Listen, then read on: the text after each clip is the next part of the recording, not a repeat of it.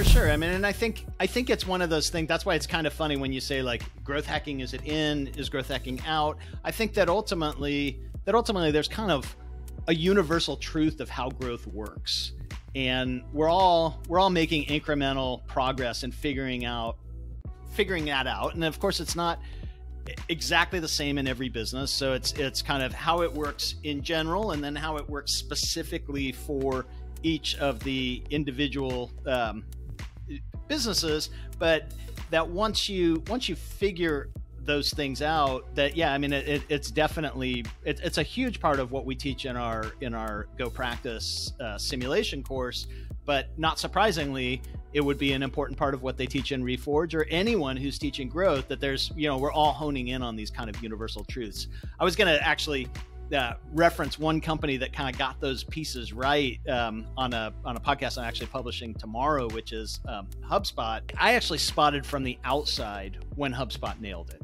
I had been an individual investor in HubSpot pre-IPO through an acquisition that they made of a company that I'd been advising. So I had advisory shares in that company, and then they rolled into HubSpot shares. And so I rode HubSpot for a little while and sold it, and then kind of just watched the business for a while. And then one day I looked at it and said, "Oh my God, I see how this all fits together." And it was essentially when they shifted to a freemium approach, to where I saw, oh, this is going to be so disruptive to the CRM space, in how they had a really valuable free product that wasn't just a kind of I'm going to make it free, it's not as good as the other ones, but it was actually better than the premium costs of a lot of these others, because they automated a lot of the data collection that built out profiles on people. And so I started to look at just all these pieces coming together, and I'm like,